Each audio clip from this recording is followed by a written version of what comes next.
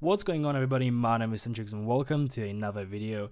In this video, I will be showing you how to optimize Battlefield 2042 so you can have the best performance as well as optimizing your windows. Let's get into it. Okay guys, so the first thing you want to do is go into your bar on the left and search for game mode settings. And you want to make sure this is on for better performance.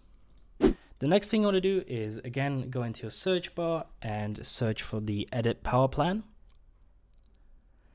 You're going to go into power options and you're going to select the high performance for, well, better performance. And the third thing you want to do is you want to go into your browser, your Chrome, go into the settings, advanced system, and you want to make sure the first option here is turned off. Okay, so once we have all this set, we can jump into the game and edit some settings there. Okay guys, so once you're in your game, you're gonna go into the accessibility setting, display, and here you want to make sure that motion blur is off. These 4 settings under motion blur are going to be off too.